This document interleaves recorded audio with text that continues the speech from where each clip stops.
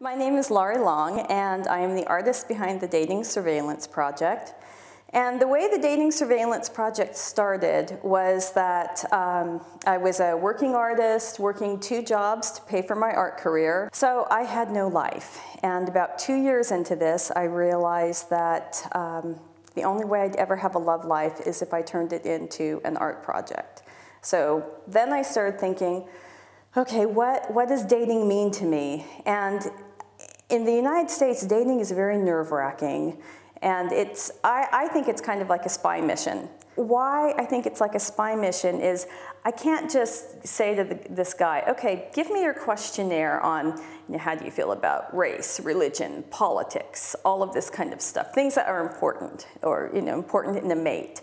What is your outlook on life?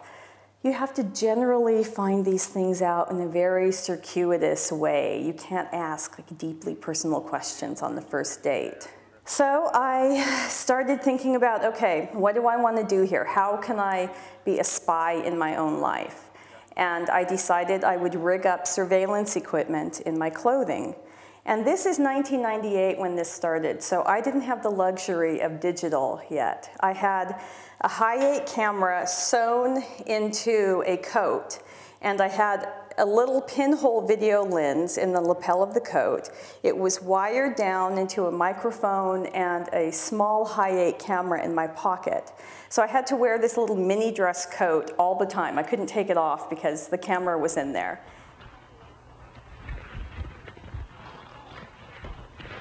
Hopefully he won't notice my little camera, and he'll be looking at my see-through top instead, and I'll get some good footage, and I'll have a really good date. I know I told you this before, but I have all kinds of travel brochures that I can show you.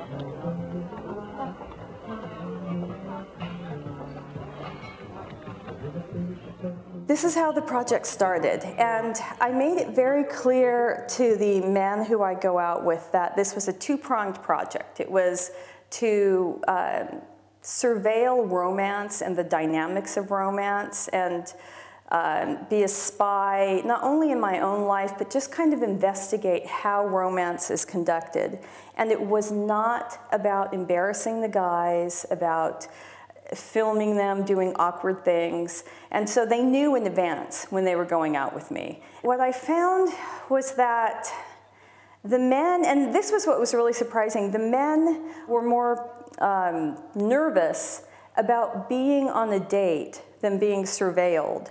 And it showed me that after the initial 2 or 3 minutes of hyper-awareness that they were being filmed, they forgot about it. Really, we're very comfortable with surveillance. It's not a big deal. And the personal relationships, the dynamics of trying to impress somebody, but also trying to find out if they're going to be someone you want to go out with again, that was what was more nerve-wracking. And that was really surprising to me. The level of awkwardness on a date, the artificiality, wasn't really caused by the filming. It was caused by just, trying to get to know someone in this strangely weird social situation.